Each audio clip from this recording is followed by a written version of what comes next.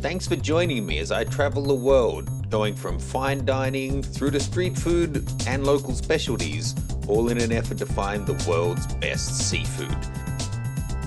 Hey folks, I'm on a layover in Seoul for some meetings on my way back from Mongolia and Bhutan, and I have to check out the seafood. Seoul's famous for seafood, and I've come to their Central Fish Market to see what we can find.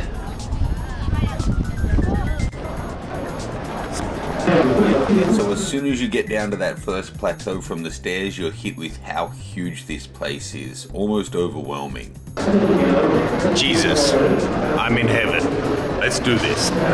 First off, this is the giant scallop they serve in Japan. It's like that big, and you actually take slices of it on top of the sashimi instead of a whole one that you put on top of this kind of scallop. Crazy.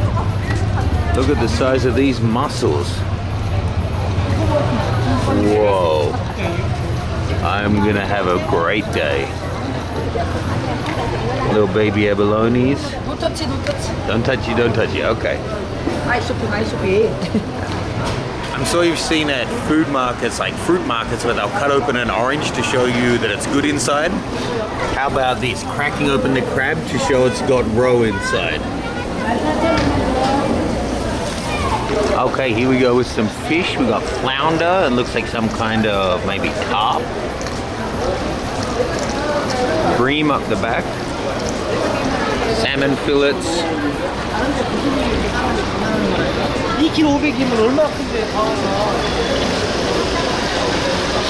That looks like a big bonito. Look at that guy. He looks got like a crocodile head.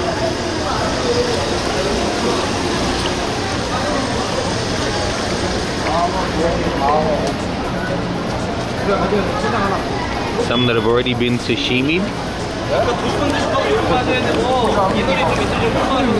So these are some of the stands that'll do sashimi for you right here and now. You can see the guy in the background is preparing one already. So you can either get it all done here, or you could buy a fish, take it home, or take it to one of the nearby restaurants.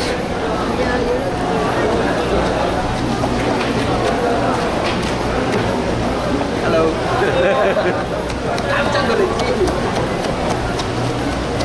If you've never tried to fillet a salmon, to get that salmon sashimi, you actually have to go through with tweezers and clean it all out. Let's have a look.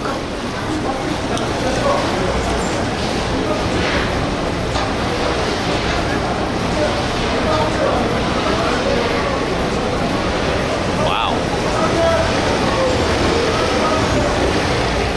You can see the fatty belly here. Beautiful, beautiful. Ah. I'll let you decide what these guys look like.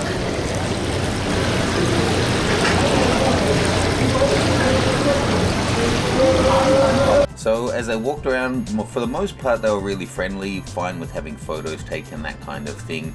A huge variety of different fish. I'll slow down and show you a couple.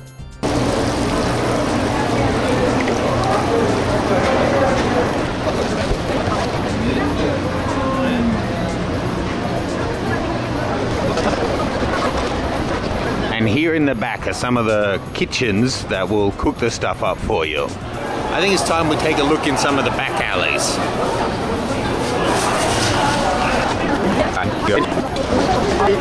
Okay, as soon as you go off the main drag, things quieten down. Here we go, fish. The last aisle seemed to be all frozen and pre-packaged stuff.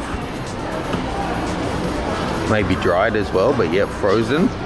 This one's fish. Whole fish, filleted fish, cross sections of fish. Amazing.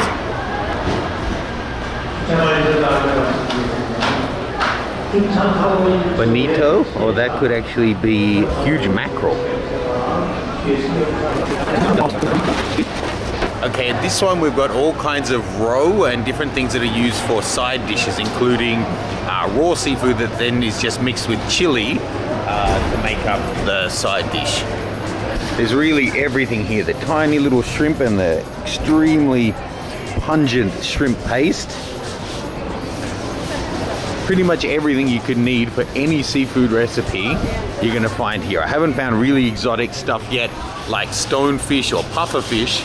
I don't know if they sell that here. They're pretty tight on regulation. But my mouth is watering, and I'm happy I got here earlier than my friend, but I'm kind of regretting it because I want to eat.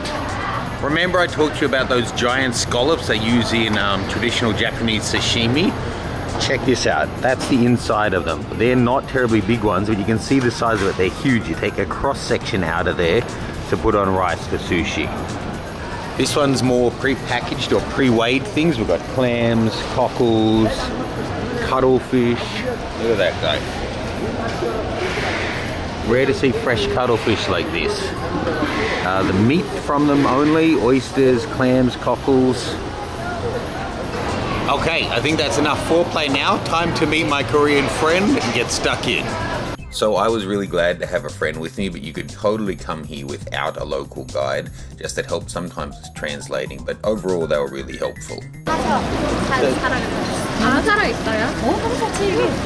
이거랑 이거에 뭐가 달라요?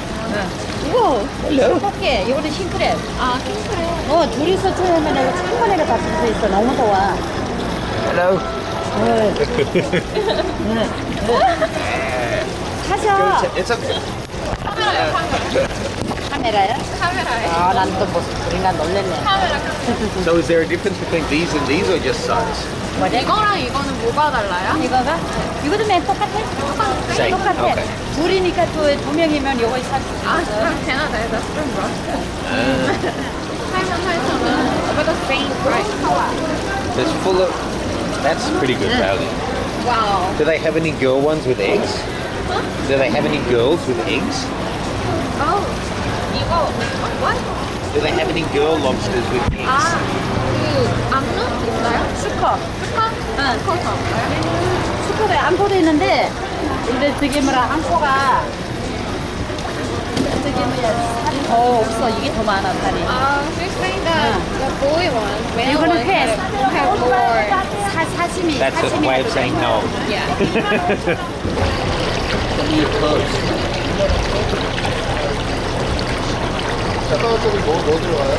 I ended up getting this rockfish. We got that and a couple of other fish from this guy, and they cut it all up sashimi style for us.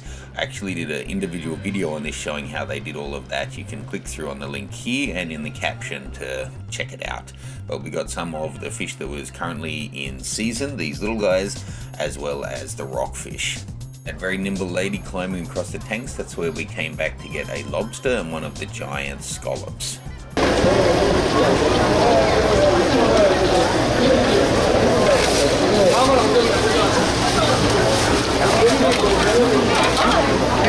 And this one. This is on me then. In a last-ditch attempt to get even for us buying him, the lobster stole a lady's glove and wouldn't let go. We headed upstairs to a restaurant that was packed out, and you tell them how you want it steamed or cooked, and they weigh everything up, and then we just Fried or grilled or steamed. maybe grilled? Yeah. Grill? And then do you want to get the tail sashimi? Just so you can say you've tried it? Okay.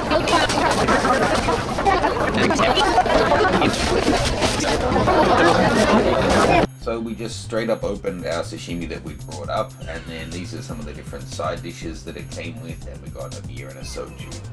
It's pretty traditional to drink these in this way, half a shot or a good shot of soju mixed with a glass of beer. Looking down on the fish, that the shiny one with the very thin silvery skin, that's the shad, and then the other one is the rockfish. Shad was very chewy, even slightly crunchy. The other one was actually one of the best sashimi I've had. It was really impressive, the rockfish one. Next up came out the lobster. We got the tail done in sashimi. I'm generally not a fan of it, but this one was pretty good and my friend was keen to try it. Really, really meaty. Now, no soy sauce. The Chinese love Australian lobster for sashimi, but I find it's like a rubber band. I really don't like it at all. This is a Canadian lobster, and I think I still prefer it cooked, but the texture's a lot better. Not a whole lot of flavor though, but very excited. Japanese say gizzard shad, but the whole one was just shad.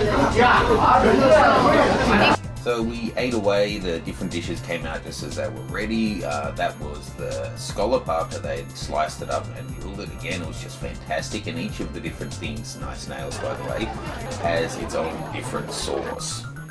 So for the scallop, it was the sesame oil with salt.